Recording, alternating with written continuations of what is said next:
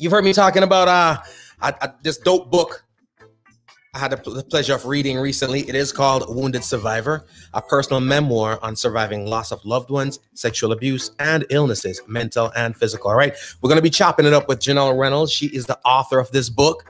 And I got my copy. I know a couple of you guys said you got your copy. Who didn't get their copies yet? You need to go get it, right? One of the things I dig about this book, whenever it comes to anything, any content that's, heart heavy is the word I'm going to use. All right. Heart heavy. And normally this thick and quite intimidating, right? So when you pick the book up, you have all intents and purpose of reading it, right? But then you flip across and you look at the spine of the book and you're like, well, God dang, it's an inch thick. You know what I mean? So it's a little intimidating. This book right here is not. All right? Takes you right in, tells her story, and from a bold, beautiful, optimistic perspective. And I dig it. I dig it. I dig it. I dig it. All right? So we're going to be chopping it up with her tonight. And we'll also let you go get the book. All right, everybody going. Here's the thing. It's Reggae Month. Let me say happy Reggae Month, everybody. Happy Black History Month.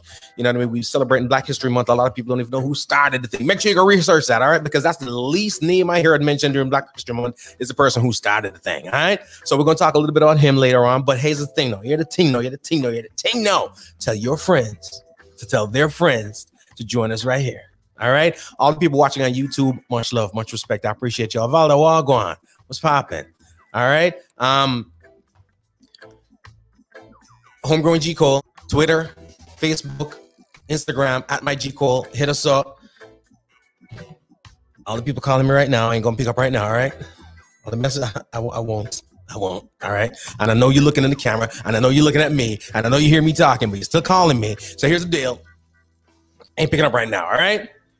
Not right now. All right. Again, thank y'all so much for rocking with me. It's gonna be a vibe, man. Dan Wagwan. Lodge up to each and every one of y'all. It's going to be a vibe tonight, all right? Gab, what's up, baby girl? How are you? So, ladies and gentlemen, like I told you, special guest in the building, special show tonight. We'll bring her right front and center right away. You know what I mean? We ain't going to hold it up no more for none of y'all. You know what I'm saying? Jheanell, can you hear me? Can you hear me? I hear you loud and clear. What's popping? How are you?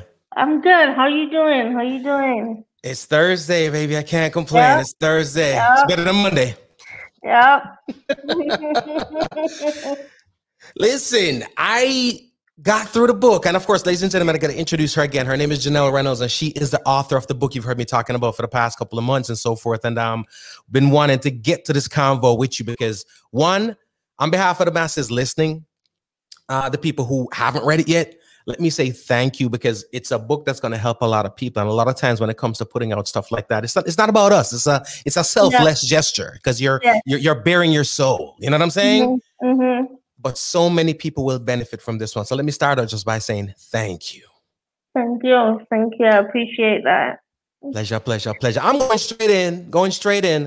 The book speaks of loss of loved ones, sexual abuse, and illness, mental and physical.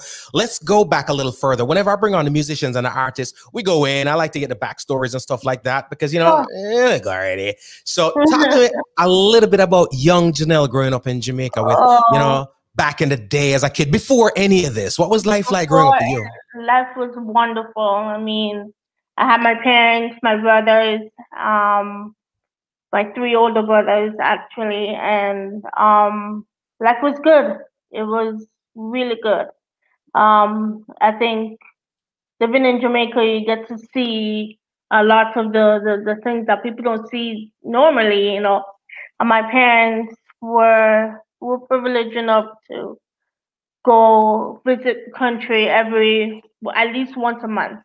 And that's something to spend time with our family and just do things that we get so caught up in our lives that we don't get to spend that quality time together. So at least once a month that used to happen. And I must say, like I said, growing up in Jamaica is one of the best things ever, and you don't appreciate it until you leave, and I'm telling you, I miss it now, and I'm like, I'm in Pennsylvania, and it's freezing here.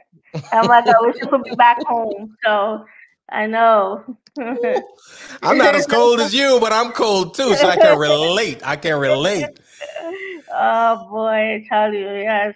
So. Now, now the book itself, I like the way it's titled because it kind of gives us a course to follow. In other words, you say surviving loss of loved ones. Mhm. Let's start there. The first major loss that you suffered was that of your twin brother, right? Yes, yes. So it was a misdiagnosis of his illness, and then he suffocated, and Mhm. that was the first major loss I had. So Mhm. losing your twin brother, you you start losing your other half, and Right. it's it was always us and we and Jheanell and Jelani, and it was like, okay, well, it's just Jheanell now, and Mhm. so dealing with that was a major blow for me. Right. So. Right.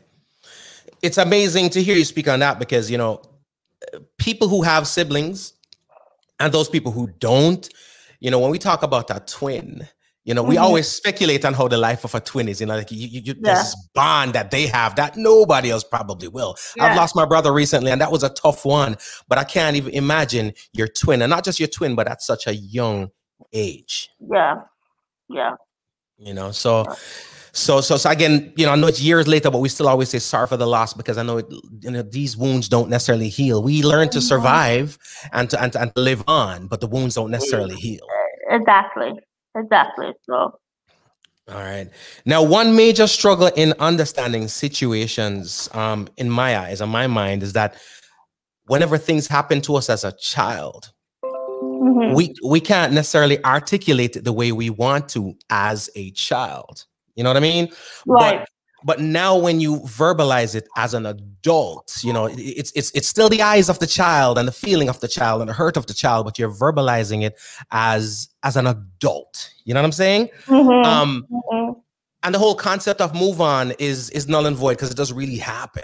It But does talk not. to me now, Mhm. how now as an adult, when you lay back and you look back on those early years, how did that loss, outside of just losing your other half, how did that loss as a 13, 14-year old affect Jheanell as an adult woman?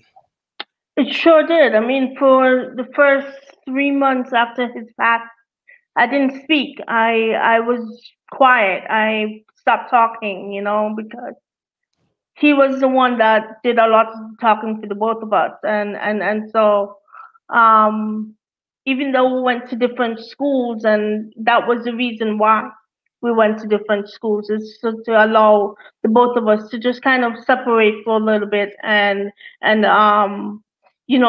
our own friends, and speak to other people, without having the other one there.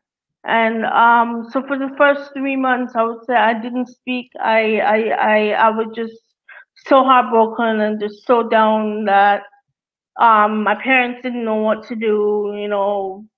The school didn't know what to do. I stayed home for about 2 months before I went back to high school. Um, and that was more of a force, like, Mhm. you have to go back to school, and I'm glad they did, because it allowed me to kind of open up a little bit to my friends, and even though they didn't understand what was going on, I didn't understand what was going on. Mhm. Um, I was still able to kind of share, and they were able to help me, along the way. My twin brothers' friends, they took on that role of being my big brother. And so they were there every weekend, making sure that, Janelle was okay. She went to school this week, did her homework, everything's fine. All right, well, we can go home, you know. Right. So I'm grateful for that. Looking back, um, I have to say it took a lot of people to help me to get to where I am today. Right. So Amazing. Amazing. You know, I only know of one other person who lost a twin, and amazingly enough, it was just about the same age, high school, 13 years old. Mm-hmm. And it's almost amazing, you know, the damage, the hurt Yes. is pretty similar. You can't avoid that. And hurt is one thing that life throws our way, but sometimes it's almost that sometimes you get thrown a double whammy or so forth, because then Mm-hmm. shortly thereafter you lost your dad, right? Yes, yes. Right after that, my dad had a major heart attack and passed away. Hmm. Um, and that, oh gosh, I was beside myself. I Right. mean, nobody was expecting that. It just came out of the blue, and we just got hit hard. Right. And my mom and I, we knew at that point that it was best for us to move to the States at that point, to be with our family and our friends there. Um, and so we left Jamaica shortly after that. But being there without him, I think he was such a big force in our life Hmm. that losing him was like, oh my gosh, and what's gonna happen to the bills? What's gonna happen? Who's gonna take care of my mom? Who's gonna take care of the light bill, the water bill, all of that stuff, the cable bill. I mean, those are things that we don't normally think of, because you have somebody that's taking care of you, and then Hmm. it's gone, and then what do you do? Right. So um, certainly, it was a tough one. That was I a can tough only one. imagine. I can only imagine. And the amazing thing is, you mentioned there that, you know, you guys ended up leaving, coming to the US to be closer Mhm. to family. Um, I wonder a lot of times, you know, because lonely is a crazy place to be. And I use the word, you know, it's just a strange place to be, because nobody can tell you how to feel. It's, you know, nobody can tell Exactly. what lonely is. You know, everybody Yes. says, I'm Yes. lonely, he's lonely, she's lonely, but it's an individual thing. It's an idiosyncrasy. Something you Mhm. can't tell me what my lonely is. Yes. So how important is it, or how important was it to be able to, and it's not about leaving that situation because your heart's still there, but being Mhm. able to move, like you said, to be around friends and family that you can get some shoulders and to lean on, and some arms to, you know what I mean, to strengthen you when you need it. How important is that for people going through loss? Oh, it's very important. I mean, you might think that you don't want it at that Hmm. particular time, and there were times where I was like, I don't, I need to be by myself. I don't want you around. I just don't want to be around anybody. But Hmm. I think never give up. Your family should always be there. Friends should always try to encourage you, and even just sitting there and not doing anything, Right. it means a lot. It Just means knowing you're not alone. just knowing that you're not alone Right. Right. is is important. Amazing. Amazing. Ladies and gentlemen, again, we're talking with Jheanell Reynolds. And again, she's the author of the book, Wounded Survivor. I want you to go out and check it out. It's a really, really dope book. It'll inspire so many people. So you moved to the US, you know, Hmm. the crazy, one of my favorite rappers, Tupac, and he has a song called Life Goes On. It's amazing how no matter how much trauma comes your way, Hmm. right? No matter what you're going through, the Yeah. hurt is here, but tomorrow is gonna come. And the Yeah. craziest thing, I think sometimes we feel guilty to even process this thought while we're in our hurt. The Right. fact that life goes on. Goes on. You know what I Yeah. mean? Is that Yeah. something that you ever had to deal with? The fact that, you know what, I've got to move on, but I feel guilty. The fact that I'm getting up tomorrow, I'm smiling, but dad's not here. Mhm. I'm Mhm. smiling, but my brother's not here. Is that something Mhm. that you ever had to deal with? I still go through that even today. I Hmm. still go through that. Um, it it's hard because y- you feel like they're supposed to be here, and they're not. And then, well, what am I supposed to do?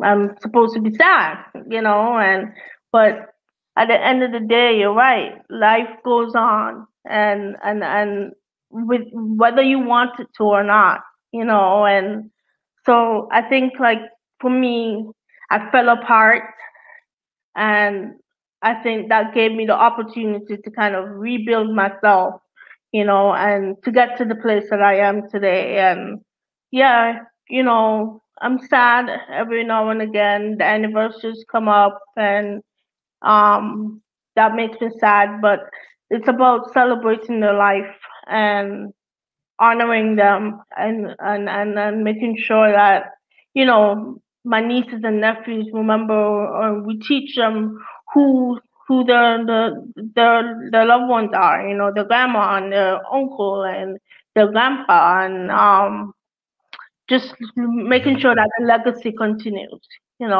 so Right, right. that's where we're at. Love that, love that. And then, here you are, you're in the US, you're growing up.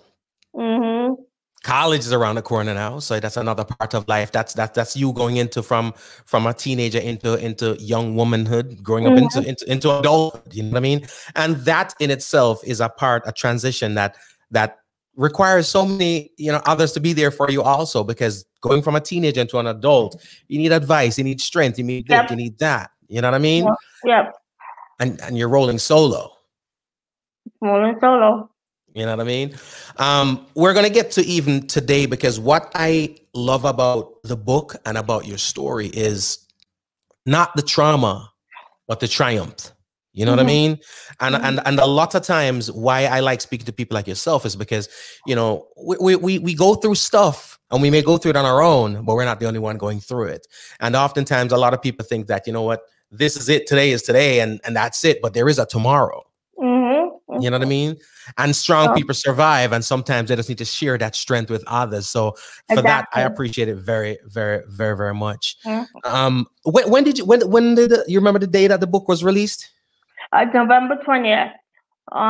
It was actually the day after my mom's birthday, so I released it November 20th, 2020, last year. Wow, Yeah. wow. What was that feeling when you got your hard copy of this book? Wow, I was like, whoa, my name is on a book. Okay.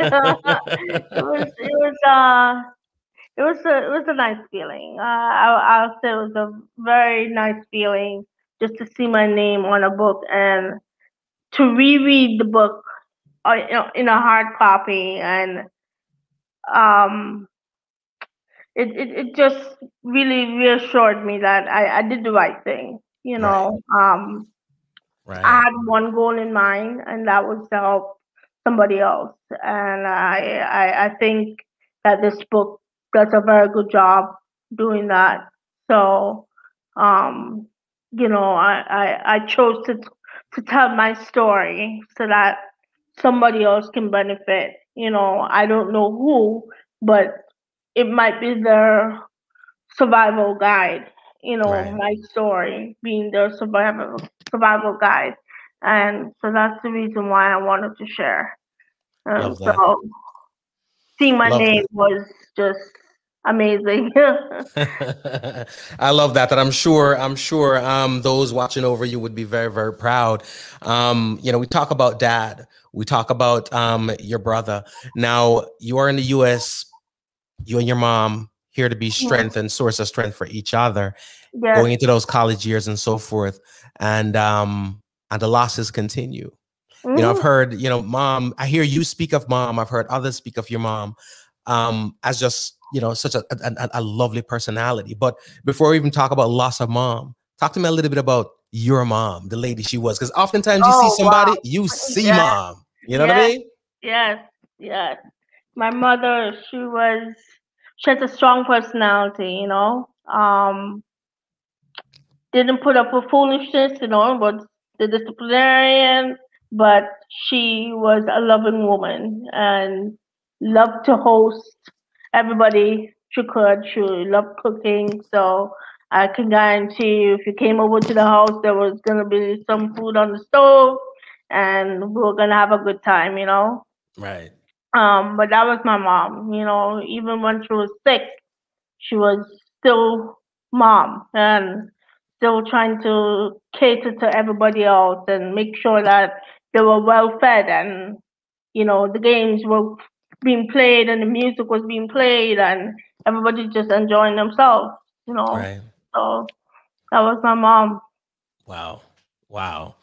Amazing. And I see your face just light up when you speak of mom. It's like, people don't realize sometimes, when it comes to moms have a place where I tell my father all the time, hey man, don't feel no way. Don't feel no way. We love you.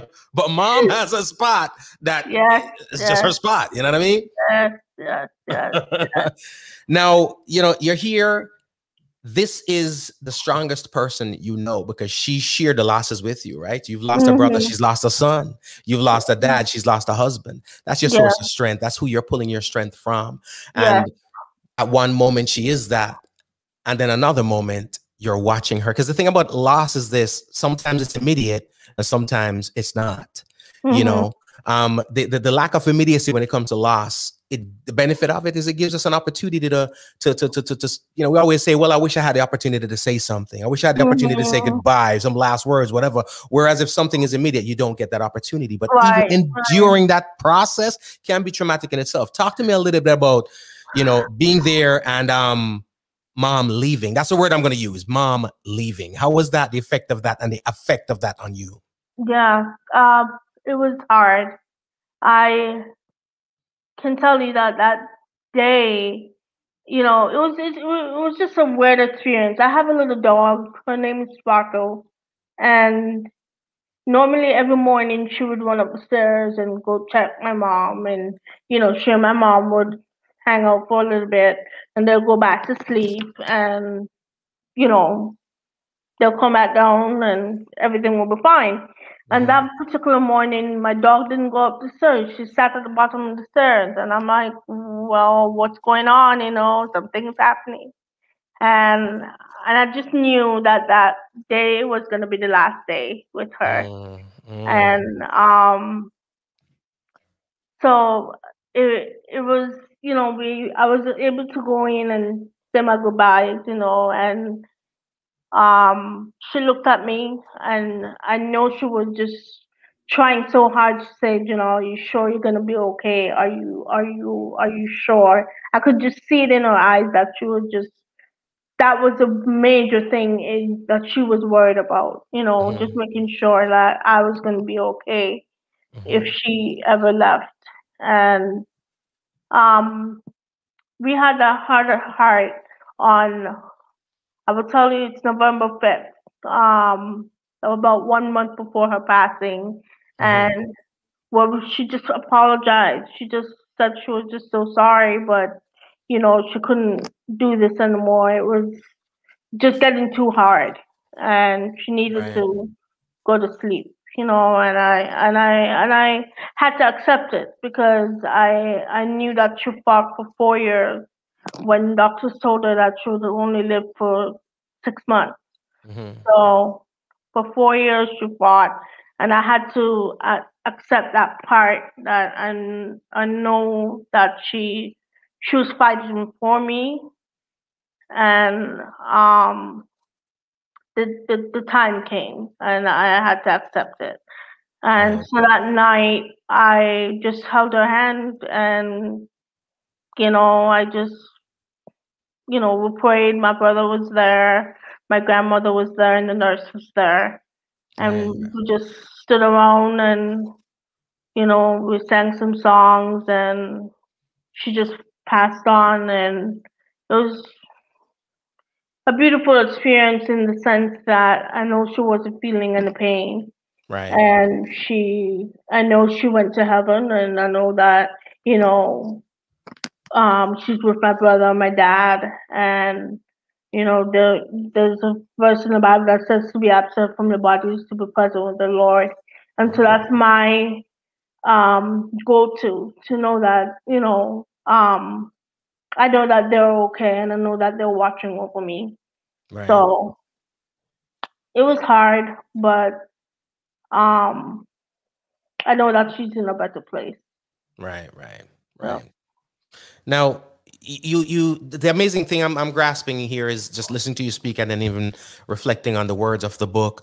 You mentioned just now, you quoted from the scriptures. You mentioned also, growing up with that spiritual background. You know what I'm saying? Yeah.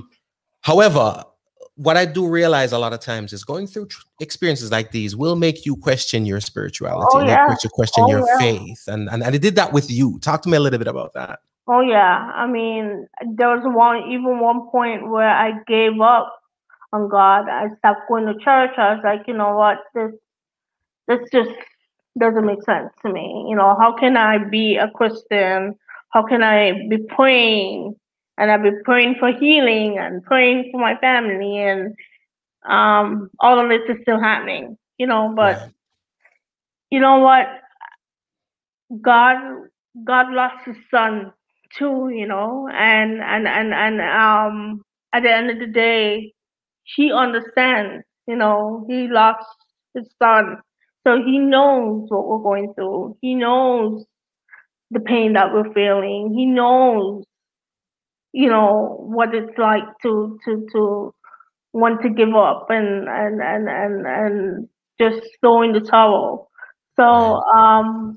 I had to come to that realization that, you know, God will never waste my pain, and that there's a purpose for my pain, and which is to help somebody else. And that's my goal, and that's what I'm living for right now. You know, Right. I'm actually really very sick, and you know, I'm going through a lot of physical illness right now. But I think, you know, in spite of that, I'm trying to use my experiences to help somebody else. You know, even if I have to do it from this nursing home here, and you know, it's there's a purpose for my pain. Right. So Right. I know. And you know, it's beautiful to hear you say that, because again, even we talk about selflessness and selfishness, and if you go through stuff and you internalize it and you go through it on your own, it doesn't make you a selfish person, it makes you human, right? Mm, But to be able to share it with the world, especially for the sake of helping others, right? Knowing you are aware you're not the only person that it's not even so much about those people who have gone through and those people who are going through, but to think mhm. ahead about those people who will go through, because none Who of us are will go immune through? to the Yep. trials and tribulations of life. So for that, again, Mhm. eternally grateful. Now, I'm following the thread of the book, and again, surviving loss of loved ones, also surviving sexual abuse. Mhm. We are in Reggae Month, and I do a lot of stuff on here about the culture. The culture for us is the Yeah. music, the food, and all that stuff. But the unfortunate thing about the culture sometimes is there are certain things that are plagued within the culture that's almost normal within Jamaican society, Yes. and it is sexual abuse, Mhm. right? Most women and even men that you speak to, if it's not one, it's the other, but most people won't reach the age of adulthood without having encountered some form of sexual abuse, Yes. right? Now you just lost your brother, right? Mhm. And at a vulnerable state. You know what I Yep. mean? Yep. Talk to me a little bit about that encounter for you. Sure. So I had just, I mean, literally just lost my brother. It had been maybe, give or take 2 or 3 months, and met this one person, and he just decided that, you know what, take advantage of me at that vulnerable state. And um, it happened multiple times, but I think I was so frightened and so taken aback by what was happening. I didn't know what was happening to me. Mhm. I was like, wow, okay, this is happening to me. Okay, what do I do about it? Do I tell my parents? Do I tell somebody else? You know, and I chose to stay silent because Right, I didn't really understand that, you know, what just happened was molestation. And right, um, I felt like, okay, I'm going to get in trouble if right, I say something. And I think that's the kind of mentality that we have, is that we're the ones that will get in trouble. The other person's going to slide by mhm. and get a slap on the wrist, or, you know, and If go on that. with their life, you know. But Yeah, the other person is the one left dealing with the consequences of that action, you yeah, know. right. Um, So I dealt with that at age 14 and again at age 16 with another individual. And that one was more surprising to me because it was somebody else in power. And I just could not understand why they would wait until when I've just lost somebody. I just felt like every time I lost somebody, this is what would happen. So then I started to associate this with loss, and I was like, no, something is not right. But I just felt like I couldn't tell anybody, and I know in the book I kind of mentioned that my mother. I didn't want to tell her because I was just so ashamed of what happened, but also I didn't want her to hurt her feelings because she was the one that kind of said, I think you should go out with this person and have dinner with this person. They will really want to counsel you, and um, I think you should do this. Do it for me and see how it goes. Right. And this counseling turned into something else that Right. shouldn't have. And so, it's hard, but Right. you I don't know. You kind of lose sight of who you are for a second there, Right. and lose a sense of yourself. Right. And for a long time, they held on to my mind and had control of my heart and Right. had control of everything within me. And that's one of the reasons why at the end of this chapter, at the end of the book, I wrote that letter Right. because I needed to have them know that they no longer control my mind. They no longer control my heart. They no longer control my life.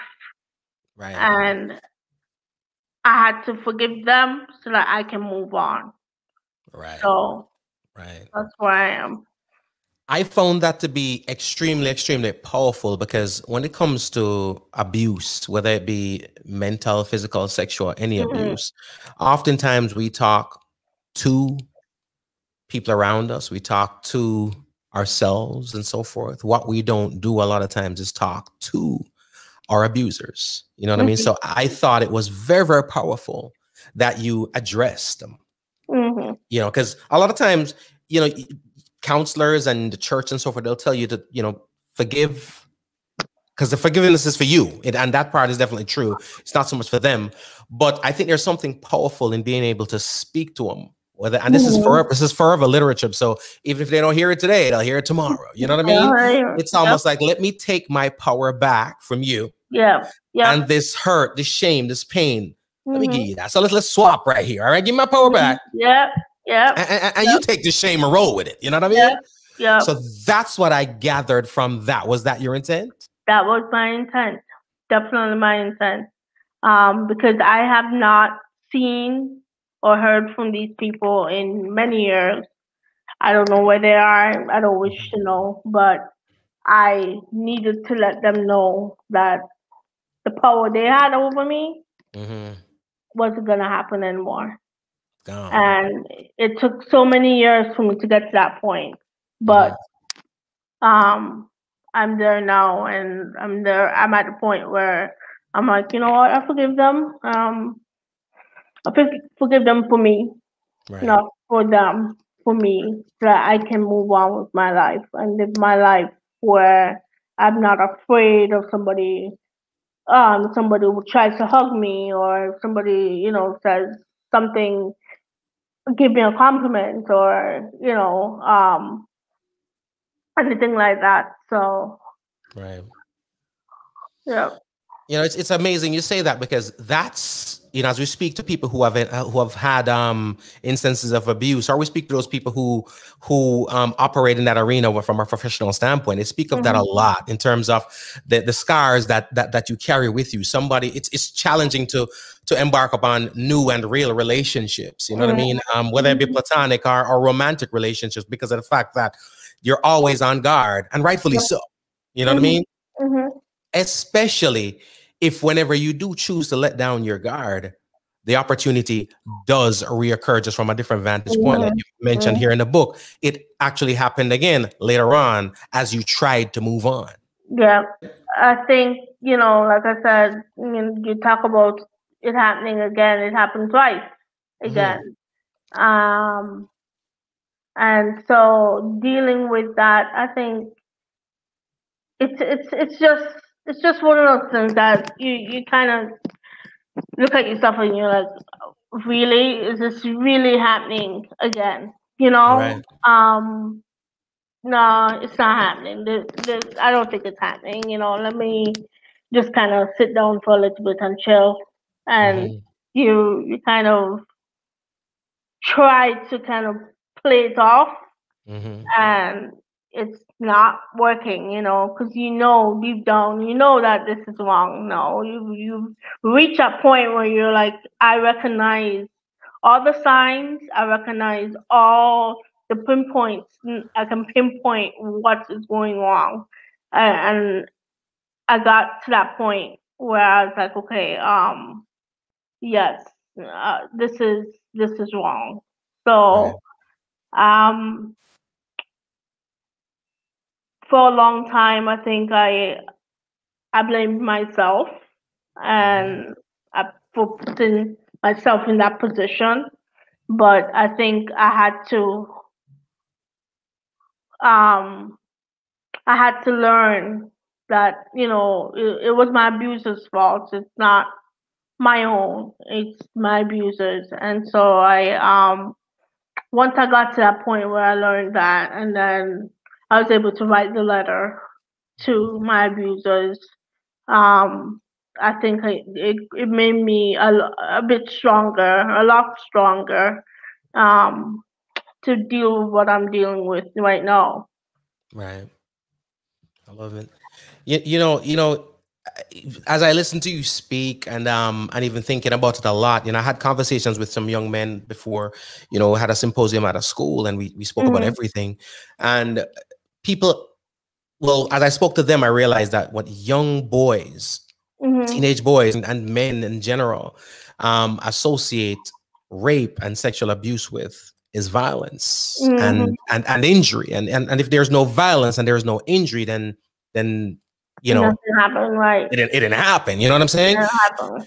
And that's something that we've got to get rid of, not just from the vantage point of abusers and potential abusers, but for victims themselves, because they too get stuck in that rut of thinking, well, Of course. I don't have any bruises to show. I don't have the black eye to show. You know what I'm saying? I don't have the broken arm to show, or whatever the case may be. So who's going to believe me? Exactly. Did you go through some of that though? As far I as did. I sure did. Like I said in the book, nobody's gonna believe me. For a long time, I even started to say I don't believe what happened. I said, what, it didn't happen, and so I just brushed it off as if it didn't happen. And it wasn't until I got to therapy that I had to come right up front with it and acknowledge the fact that yes, it did, it happened, and this is how we're going to deal with it and how we're going to move on from it, because we're at a point where I couldn't, the statute of limitations have passed, and so I couldn't report it at that point. But you get to the point where you learn a lot from just sitting around and observing things, and I think I had to go through what I went through just to be where I'm at, because I don't think I would be able to deal with what I am dealing with now. Right. Um, so I think, like I said, there's a purpose for my pain and what I've been through. So, Gotcha. They say the hardest steel is what comes through the hottest fire. So, oh yeah, you oh, know, yeah, no, we talk about life and the transitions, and I love, again, I like the way the book is laid out. Again, there's something to it that I really dig, which is the word I'm going to use is simplicity. You know mhm, what I mean? mhm, Oftentimes the information is there, and we really want the information, but we want it in its simplest form. You mhm, know, and we're not reading it to be sad. You know what I mean? There's a lot of things right, going on in life, so we don't want the sad book. You know what I'm saying? yep, And the book itself to me is cover to cover encouragement, cover to cover strength, cover to cover growth, cover to cover just brilliance. And I dig it, and I implore people that they gotta go grab it for that reason, and so many other reasons. But for that, now college, I mean, it's a beautiful book, but you didn't go to college to be a writer. Talk to me a little bit about about uh, what you were doing in college. yes. So I went to college to be a doctor officially. Did biology. I got my bachelor's of science in biological sciences. Um, and that's what I wanted to do. So I ended up doing research. When my mother died, I kind of took a step back from medical school and started to do a lot of research. So um, I ended up moving to Pennsylvania to do market research for pharmaceutical companies, where I focus a lot on oncology drugs. Hmm. So I did that for 5 years, and then I decided to transition into the consumer market. So I did a lot of consumer products. So things like, something simple, like maybe the drinks that you're drinking, the water, or Hmm. the soda that you drink. So I focused on that a lot, but I still stayed within the research arena of market research. So that's what I did.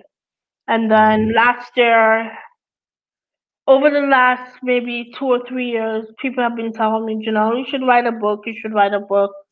And the thought had always been in the back of my mind. And last year, I had the opportunity to just kind of sit down and just journal.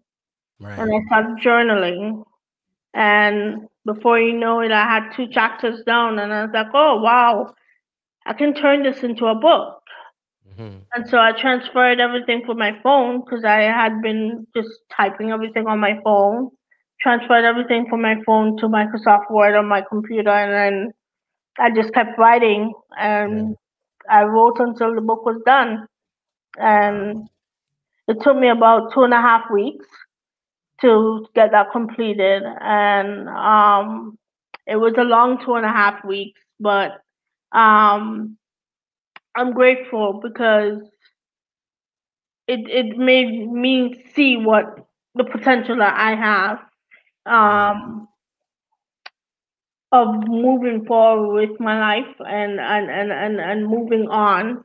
Hmm. Not necessarily getting over, but certainly moving forward. And um, that was how this book came about. So, yep, Wow. research to writing. Yeah. You So, had, if somebody had told you we're going to be writing books, you'd have been like, oh boy, nah. you're right. Now, So, amazingly enough, we talk about the books and so forth, and your field, your avenue of study, versus where we are today. You mentioned in the book also being in school and having them identify you as having some form of a mental illness. And you mhm, mentioned finding out right then and there in a school situation that you're being Baker acted right there in yeah, school. All right. yeah, That in itself, because one, not very many, maybe you did because of your avenue of study, but not very many people have an idea what Baker acting is. You know what I mean? Exactly. And so forth. Take me there. What? Oh, wow. Take That me is, to that, man. oh gosh, that story. I had no idea what Baker acting was either until it actually happened. But essentially, I had been really down and down and out. It had been my twin brother's anniversary coming up. You know, my mom was sick. I was I was sick. I was just really, I think I had pneumonia for like 6 months straight, and I just could not get better. And I decided to go to the doctor, which, like, if you're sick, you go to the doctor. And at the same time, my mother called, and the doctor was like, "Oh, let me speak to your mom." So she took the phone, went and talked to my mom, came back, and what I learned from my mother was that the doctor felt that I was really depressed and I needed to go to the hospital. So my mother at that time said, "Oh, sure, send her to the hospital. If she's sick, she needs to go to the hospital. Send her to the hospital." But that's not the hospital that the doctor was referring to. Right, right, So, right, my mother had no clue that's what she meant. And right. I went over to the counseling office and I had told them, I tried coming in last week and, nobody called me back and I tried, but nobody's tried to help me. Right. So here it is that I am sitting in the counseling office and I have no recollection of what happened. I totally, what they in psychological terms, they say dissociated and totally went off to wherever I went and just completely blacked out for about 2 hours. Mm-hmm. Completely blacked out. And they had to call the police. So Mm-hmm. that was the best thing they felt they could do for me at that point because it was a weekend and they could not leave me alone for the weekend on school property. Mm-hmm. So they felt the best thing to do was call the police and have the police escort me to the hospital. And so that's what they did. Um, that in itself is a very embarrassing um, thing to go through because where you come down the stairs, you're like right by the cafeteria and Mm. right by this breezeway, and so everybody's there watching what's going on. But Right. thank God these police officers that never arrested me. Mm-hmm. They just escorted me to the police vehicle and took me in. Right. And I spent 72 hours in the hospital just being monitored. And um, my mom and my aunt and my brother and my friends and everybody came down they came to the hospital because they were like they have no idea what Baker Act means and you know Mm-hmm. something is clearly wrong and so they all came to the hospital and the doctors saw that and they saw that I had the support that I needed and so they decided that they would release me into my mom's care um, provided that I would go back to Orlando um, and get into psychological counseling and see a psychiatrist as well. Gotcha. Gotcha.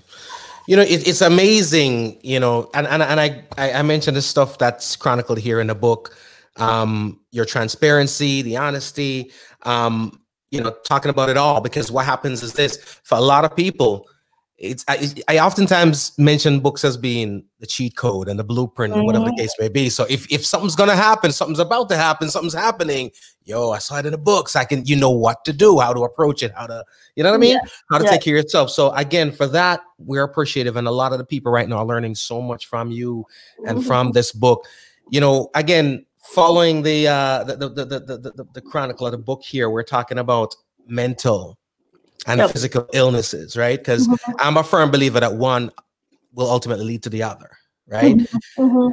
Now, talking about mental illness, one thing I must say is, like you said, when you are, especially from a Caribbean background, growing up in a Caribbean community, Exactly. you know, Exactly. the tabooism that comes along with it. Because when you grow up in a Jamaica, you know, there is no middle ground. You know, Exactly. Exactly. you're either good or you're Mm. off the rails, Yep. right? So Yep. is either home or Bellevue. I saw them look on the thing, Mhm. right? Mhm. So, but if there's but there's so many things that we can learn and get ready to and prepare ourselves for, just so we can walk this journey and come out on the other end, not unscathed, but okay. You know Okay. what I mean? Exactly. But okay. And sometimes all we're looking for is just want to be okay. Mhm. Yep. You know what I'm Yep. saying? Yep. Now, the thing about journals and chronicling stuff is we don't go through our lives by ourselves. Mhm. So, you know, once you put something together, then one, there are other people mentioned in it. Secondly, the thing that you deal with a lot of times is all the folks around that were like, man, I was there. How did I Mhm. miss that? I didn't know. You know Mhm. what I mean? Mhm. And that is something that you also have to prepare yourself for. The primal guilt from other people. It's almost like Yep. you didn't do some stuff because of the guilt that you were, but now you got to anticipate some guilt and so forth. Did you ever Of think course. about stuff like those when you were about to put this book out? I knew that I was going to get some questions. Mhm. I thought about it, but I knew that the end result of it was going to be more beneficial than, Mhm. getting a few questions from my friends and family about, well, why didn't you tell me that you were suicidal, or why didn't you tell me that you were drinking so much, or Mhm. you, or things like that. So I thought, yeah, I did think about it, but I have put that to the side, knowing that this book was going to help somebody else. So Right. um, that was the reason why I never stopped. I continued with the process of getting the book published. Right. So And if anything, regardless, I'd be very, very proud. You know what I mean? Just based on, because again, we talk about trauma, but it's about triumph. And mhm, knowing that when you speak about just the stuff you've been through, being, you know, having suicidal thoughts and all that stuff, what we have to think about pretty much is it's February 25th, it's 2021, and we're having this conversation, which means you're here and you're mhm, on the right path, and you know what I mean? Your triumph is obvious. yeah, You mentioned something in here too, which I think is more real than I've ever heard, is the concept of wearing the mask. mhm, You know what I mean? When you think about the mask, all right, a lot of people to your left and to your right are wearing a mask. We just yeah, don't know. Because the mhm, purpose of masks is, one is to protect your identity. But yep, truth be told, it's also to protect your loved ones. You know, yeah, I'm a comic book head, and 9 times out of 10, why these superheroes wear the masks is because they don't want their villains and their nemesis to come after their families and their loved yeah, ones. yeah, yeah, So we talk about the mask. I recall over the past of the last couple of years, or not last, but over some years, I'd run into you. mhm, You know what I mean? But you're always the bubbly personality, always ever mhm, the bright, beautiful smile and just that jovial personality. You know what I mean? yeah, Like you mentioned, there is the mask. Talk to me a little bit about the concept of the mask and how yeah. difficult it is to wear that mask while underneath it going through so much. Oh my goodness, it's hard. I mean, that mask, you put it on and you just go about your business. You do what you have to do. It's almost as if you change into somebody else. And I used to say that I had this work Jheanell, and work Jheanell was going to be the one that took care of making sure that my job gets done and it gets done well. Mhm. Schoolwork gets done. Whatever needs to get done gets done. And being our own family, then that was a different, that will come out. and she would be the one that would make people laugh, and we'll play some kaluki, and Right. we have some fun, and we dance, and we play some music and stuff, but it's hard. It's hard because when you come home, you're so exhausted, and Mhm. you're like, wow, I'm just ready to go to sleep for like 3 days, you Right. know. Right. So that mask is it's beneficial for that person, but it's hard to maintain Hmm. because at the end of the day, you come home and you're just flat out tired, Right. Right. and It's heavy. that's where you run into problems, Right. right? Because you come home, you're tired, and you're like, I don't want to do this anymore. You Right. get to that point where it's like, I'm done. I am so exhausted. Hmm. I can't do it anymore. And Right. if you're not careful and you don't have that people in your corner that support you, then that's when bad things happen. You try to commit suicide, you do other things, you self harm, you all these things that just is not necessarily the right way to deal with things. So Right. It's the concept of the mask comes up a lot, just conversation wise, and I've often wondered, what's the bigger challenge? Putting that mask on or taking that mask off. You know what I mean? But so when you do look at it, though, like you said, the challenge of it sometimes is the mask is on to put on a facade for the people looking. mhm. But at some point in time, it gets heavy, and the only way to get away from that weight is to, in some regard, almost start putting on the mask for yourself. So it's almost kind of like, I, Exactly. I've been lying to y'all, so I got to start lying to me now because it's becoming Mhm. too much of a burden. You know what I mean? Yep. Yep.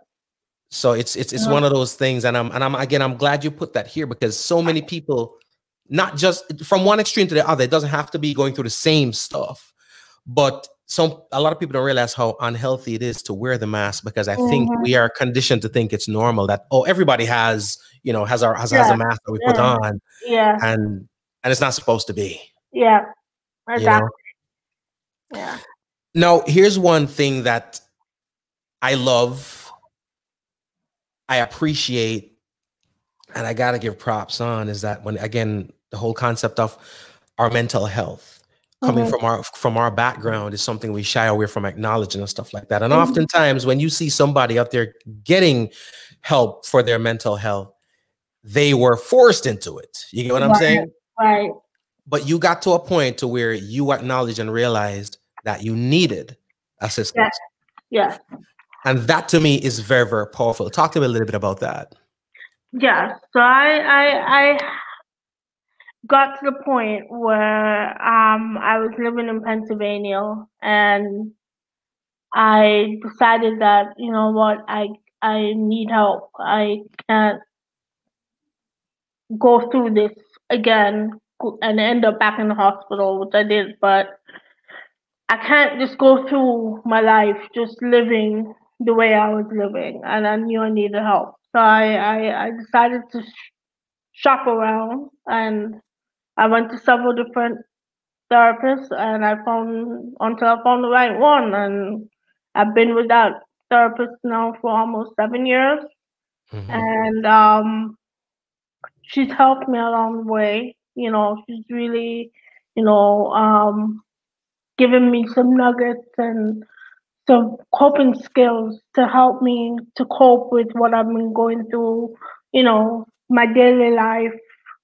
And I think it's important, if you I think it's important for everybody to have a therapist, or have someone that they can rely on, or someone that they can talk to, and share that that person will be non-judgmental, Hmm. and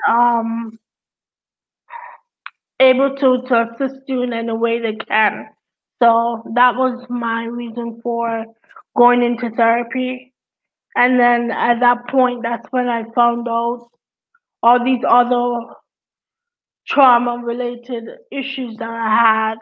And so, the major depressive disorder, the PTSD, the anxiety, panic attacks, I mean, all those things. I Mhm. had no idea I was going through them, but I was going through them. Right, right, right. So, um, it's I'm glad that I found a therapist. I'm glad that I found a psychiatrist as well. Um, and they both work in tandem, so Mm, to ensure that I'm getting the proper care that I need and the proper medication that I need. So. right, right. See, the thing is, and as I look into it and do research and stuff like that, not just, again, there are different types of trauma, but going through the trauma sometimes it's like being stuck on an island. You know what I mean? Mhm, And mhm, and when people talk about you being stuck on the island, they oftentimes talk about and think about you. Sometimes we got to take a minute to focus on the island. You know what I mean? The environment around you, how conducive it is or not to your, mental health.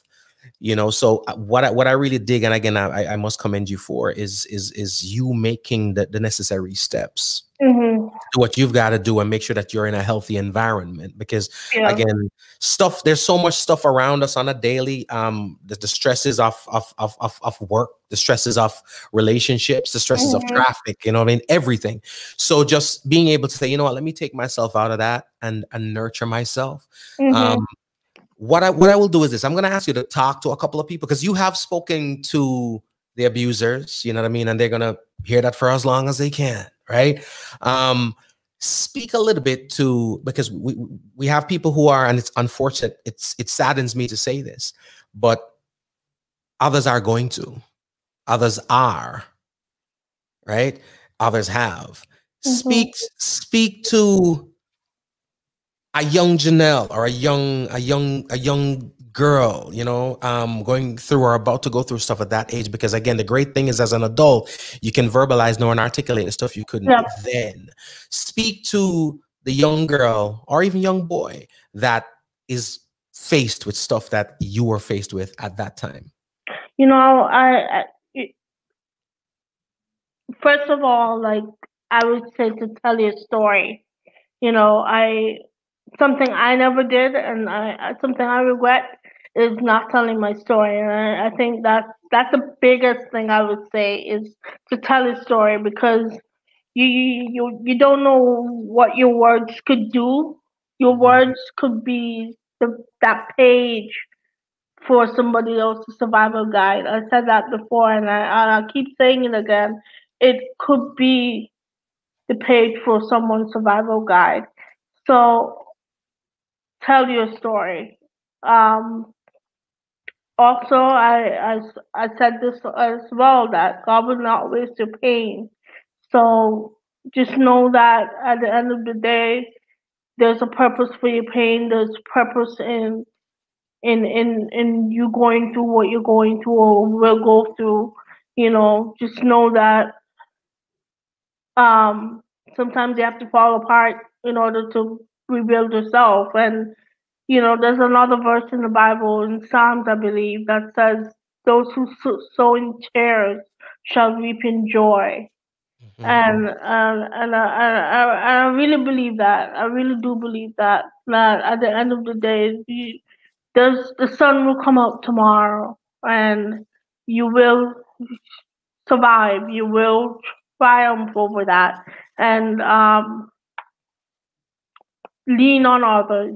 Don't don't go through this by yourself.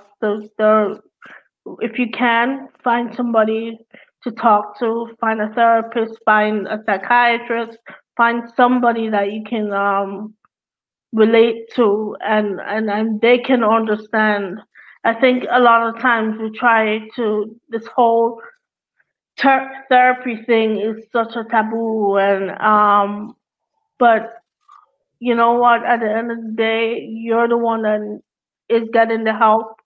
So I truly believe that if there is somebody there that you can relate to, then lean on that person. Wow. Now, the other thing I would love to ask you is this. Again, your background, Mm-hmm. educationally is within the sciences. Yes. You know, and the sciences and spirituality don't live in the same area code, you know what I mean? The same Mm-hmm. zip code, you know, what one color is the other and so forth. So we talk about believing in the sciences, the scientists, the doctors, the professionals. But how important, how instrumental do you think it is or was to your success to hold on to what you almost lost, which was that spiritual grounding? It's very important. I think, I always say this all the time, I'd rather be a Christian and be wrong than not be a Christian and be wrong, you know?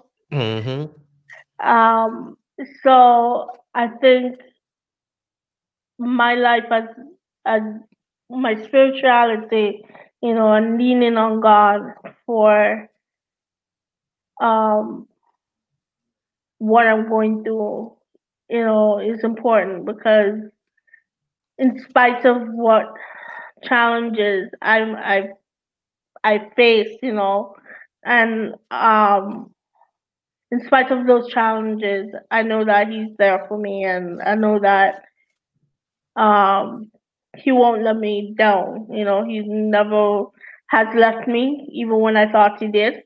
Mm-hmm. He never did, and so even when I was going to throw in the towel, all those times He was still there, and He Right. would send that one person to give me that phone call that, you never thought was coming, but it came at the right moment, and you end up not doing anything, and I think like moments like that, He provides those moments for you, and it's encouraging.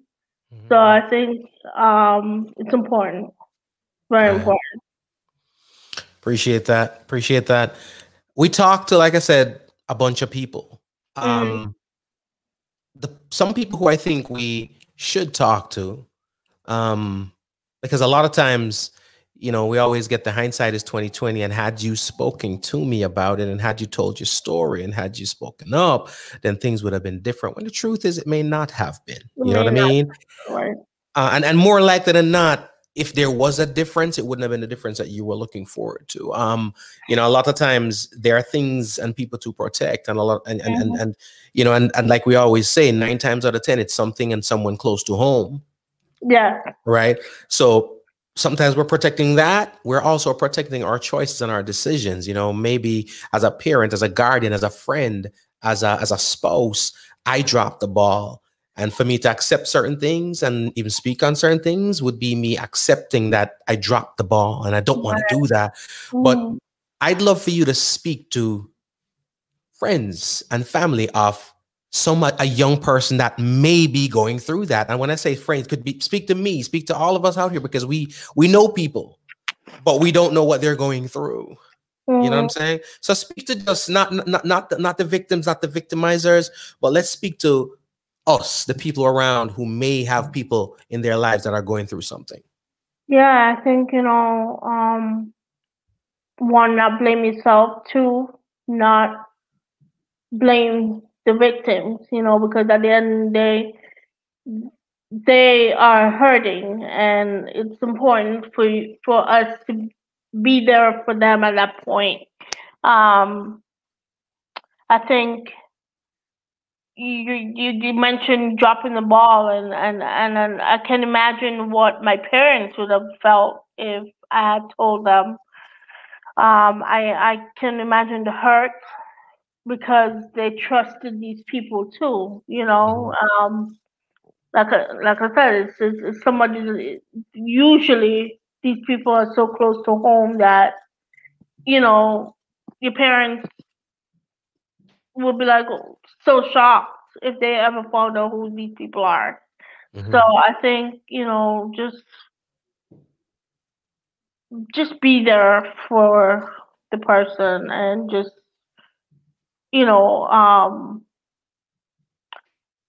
accept the fact that it's not your fault. At the end of the day, it's not your fault either.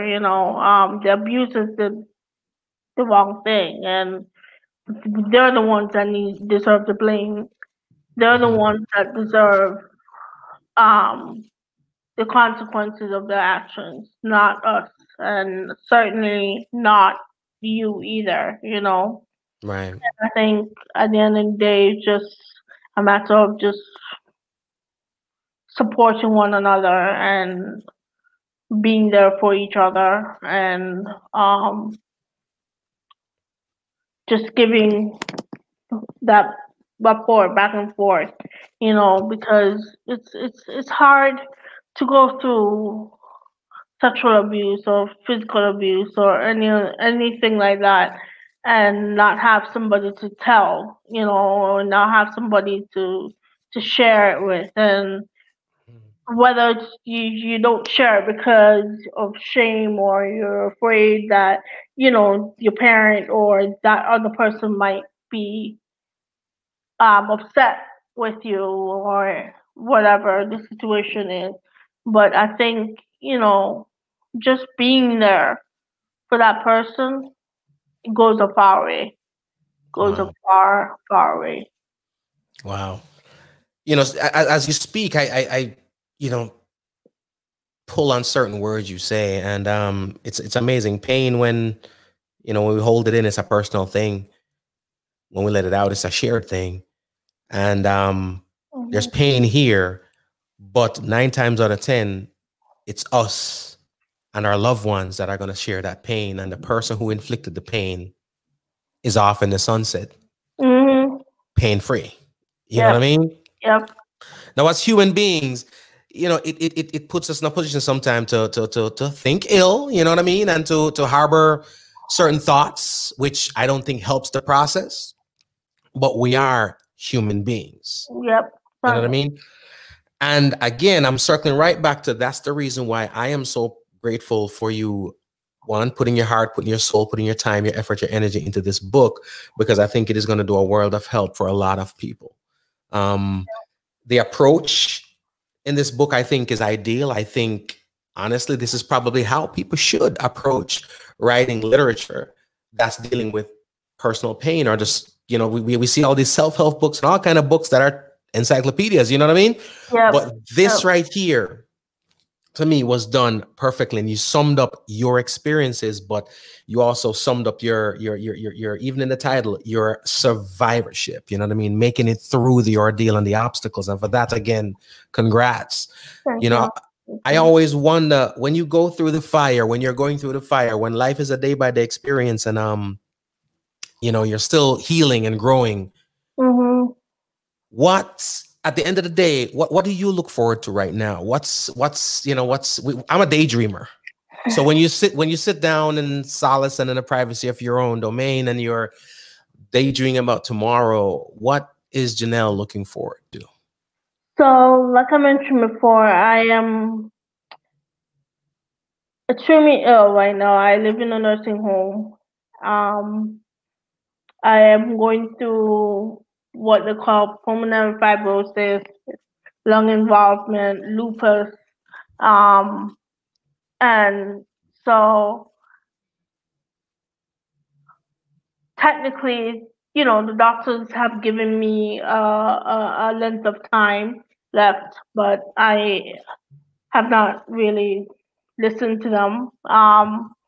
But I think what I think about right now is just being able to be self-sufficient. I think to the point that I can actually move out of the nursing home into an independent living facility and Mm-hmm. from there back into the community. So right now, my goal is to um, walk again. And right now, I'm using a walker Mm-hmm. and not able to walk very far, but I'm doing physical therapy and occupational therapy every day. Trying to get to that point where I can walk and do things on my own, like take care of myself, get dressed, feed myself, things like that. And go from there. So that's next on my agenda is to get well enough so that I can get out of the nursing home. Gotcha. That independence that that you miss. Yeah. But it's on the horizon. It's coming back because you know what, the strength is there, and doctors could. I mean, they're saying what computer tells them. I was at the doctor the other day, and she told me that she went to med school for science, but she gets paid to do administrative work. So type stuff up and go what the computer says. So yeah, they're half off, but don't tell them I said that though. But I tell you this, there's so much more of your story that needs to be told. So you're gonna be, be here for a long time doing chapter 2, 3, or should I say, volume 2, 3, 4, 5, 6. You know what I mean? So it's all good. It's all good. No, I've spoken about the book. It's like I record music and I release music, and it's sometimes it's a while before we get to absorb it from the listener's perspective. Because we're always on one side of the microphone, one side of the studio, you know what I mean? And then when you put it out, it's very rarely that you're just driving and minding your business and it pops on the radio, and that's when you get to absorb it. You know what I mean? Or somebody who doesn't know it's you is driving by and playing it, and that's when you get to absorb it from that vantage point. You're the author. Yeah. But talk to me about this book now from the other vantage point. You said you got the opportunity to actually now go back and read it from the reader's perspective. Yeah. Talk to me a little bit about that experience, reading your words back on paper. Oh wow! So reading this book, it's like you said, it's a easy read. It's very simple. It's just to the point. I didn't want to get into this whole explanation of everything that didn't make sense or didn't add to the story. But Wounded Survivor, it's certainly dear to my heart, and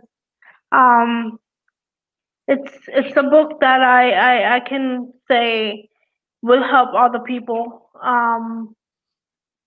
whether they have gone through loss, whether they have gone through sexual abuse or any sort of mental or physical illness, or know someone who's going through any of or one of these three things.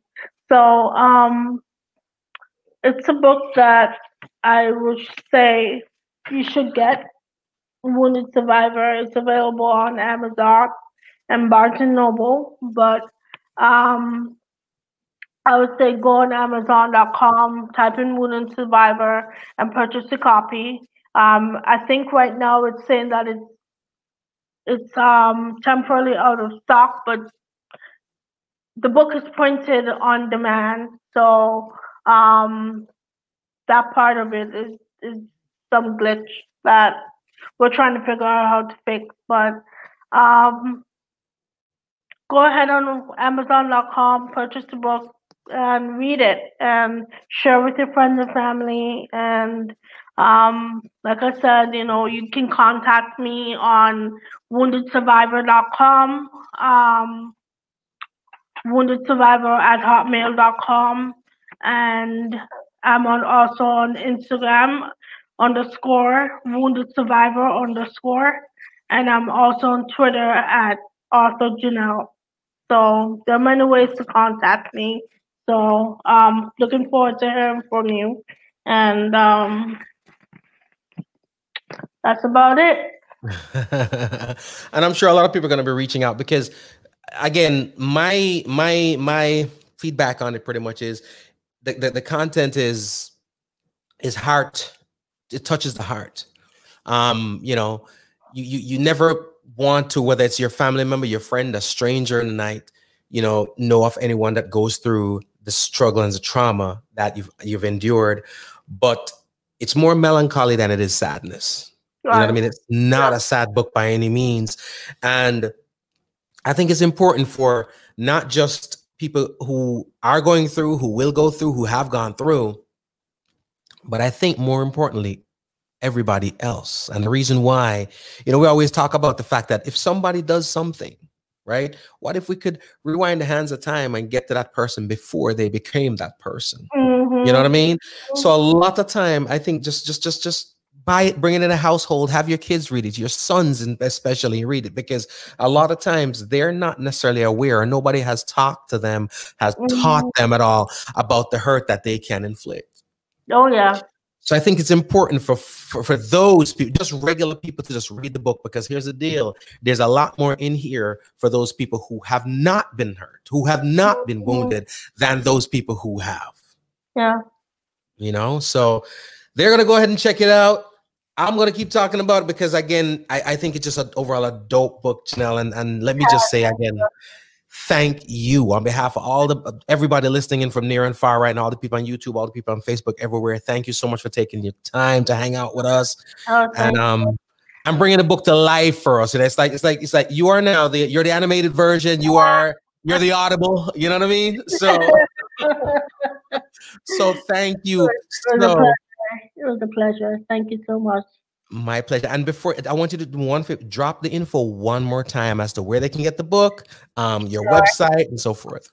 Sure. So it's on Amazon.com. If you type in Wounded Survivor, it pulls up that same green book with the heart on it.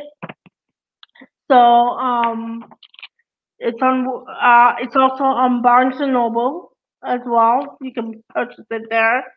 And you can contact me at woundedsurvivor@hotmail.com. You can also contact me on Instagram at _woundedsurvivor_, Twitter at author Jheanell. Or when all else fails, Google. You know what I mean? Google works all the time. Yep, I tell you. You Google my name, but the book will come up. So it'll come up. Yep, it will come up. Oh man, thanks again so much. Thank you so much. Wishing you a fantastic weekend. Like I said, it's Thursday. I'll take the Thursday over Monday any day. And if you're in town, make sure you look me up. All right, make sure you link me. All right. I will. Thanks so much again. You too. All right, take care. All right, bye-bye. Ladies and gentlemen, it's Jheanell Reynolds. And again, make sure you get that book.